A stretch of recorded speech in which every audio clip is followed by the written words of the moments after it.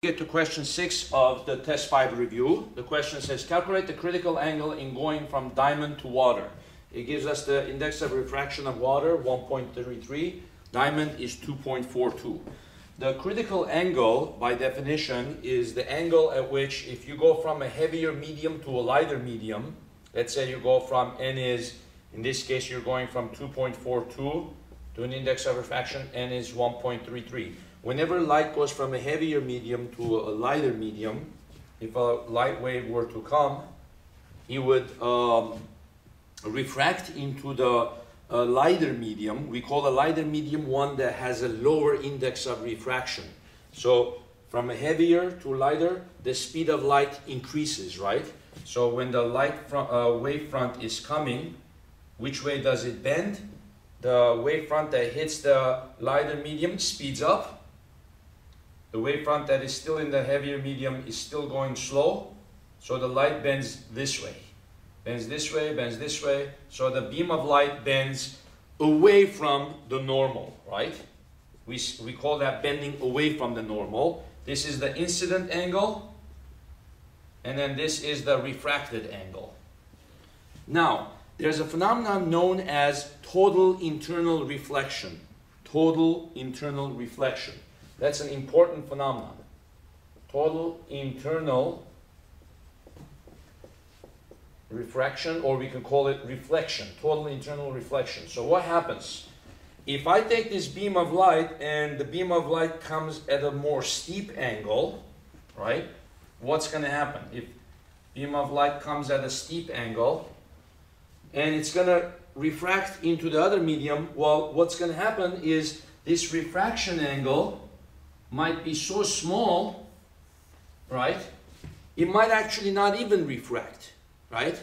So what's going to happen is it will go slide along the surface, essentially. It will never come out of the surface. If this angle is small, or we can call this angle is really large, the angle with respect to the normal. We call this theta incident critical. Right? So anything greater than theta incident critical, it means the beam of light is coming in pretty parallel to the surface. It won't even go into the other surface. It won't refract into the other surface. It will completely reflect. So if anything above that, what's going to happen? This one will come like this. And instead of gliding along the surface, it will mostly reflect. Okay? And then after that, if anything more than that, it will reflect. You see? Like that. Like that. So it stays inside of this surface, right? So how do we calculate that critical angle? Well, the condition for total internal reflection is that the beam of light barely skims along the surface, and this angle is 90 degrees. The angle of refraction is 90. That means it's not really refracting at all. It's basically gliding along the surface, right? Anything greater than that, it reflects. So N1 sine theta incident critical, N2 sine theta refracted. Here's what we're going to put. Theta refracted is 90. So sine of 90, it gives you 1, right? This thing is 90. So to find the critical angle in going between two mediums, sine theta incident critical, N2 over N1. So what do I put? The index of refraction of the lighter medium goes in the numerator. And then the index of refraction of the heavier medium, 2.42, goes in the denominator. Okay? So I take 1.33 divided by 2.42. I take the sine inverse of that. 33.34, something like that. So it's 33 degrees. Okay? So that means anything more than 33, so it's actually not this steep. Anything more than 33, it's going to stay in the diamond. This one is diamond.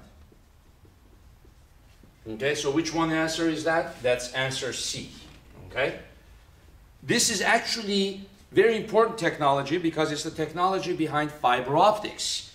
If you have a fiber optic cable, right, and you want to transfer information from one side to the other, you shoot a beam of light through the fiber optic cable at kind of a steep angle, right? And instead of going out to the air, it stays inside, reflects, and then this one, if it's a steep angle, that means it will not go outside, it will reflect. And then if that's a steep angle, it will reflect. And then this cable can be miles and miles long, right? Nowadays we have television, TV cables that are transmitted through fiber optics. We have telephone lines and all kinds of information. This can go on for miles and miles, and you will not have loss of information, not have loss of signal, okay? By the way, this total internal reflection is also a theory behind why diamonds sparkle so well. Of theta incident critical is the index of refraction of air over index of refraction of diamond. So this is approximately 2.42. 1 divided by 2.42. Take the sine inverse of that. 24. 24.41 degrees. Now, what does that mean? Well, that means if you have a diamond here and a beam of light is inside of a diamond, and this is the normal line, any ray of light, this is the critical angle, and then it slides along, right? This is the diamond here, right? So if a beam of light comes like this, and this angle is 24.41, right? Look how small of an angle that is. Any beam of light that comes more than that, like this, reflects inward, reflects inward, reflects inward, reflects inward, okay? So basically the angle of reflection should be the same as the angle of incidence, right? It's all reflecting and then coming over here, right? If any beam of light comes more this way, only those ones can escape. They come this way, and then they can escape out of the diamond, right? So since the angle of incidence for the critical angle of diamond is small, diamond more easily traps the beam of light and doesn't permit it from escaping. So imagine, let's draw a diamond cut ring. Envision like a diamond cut ring here. Of course, there are many, many different cuts of diamond, and they sparkle in different ways. Imagine a beam of light coming like this, right? And what is it going to do? It's going to go inside of the diamond, right? And at that point, you draw the normal line, right? If this angle is greater than the 24 degrees we found, which it does look like it is, instead of the beam of light escaping out to air, it will reflect mostly. So the angle of incidence will be equal to the angle of reflection. So it will reflect this way, right? So now here you draw the normal line. If this angle is greater than 24, which it does look like it is, that means it won't go into the air, it will reflect. Okay? Now this angle does look like it is less than 24, right? It looks like it's smaller than 24. So what's going to happen at that point? It's going to refract into the air away from the normal, right? So somebody here will see a dazzling sparkle, right? The beam of light coming, reflecting, and coming to your eye. And of course, the beam of light is coming at different angles, doing this all kinds of stuff, and then going back to your eye. Now, another factor that will happen is that depending on the wavelength of light, the index of refraction of diamond changes.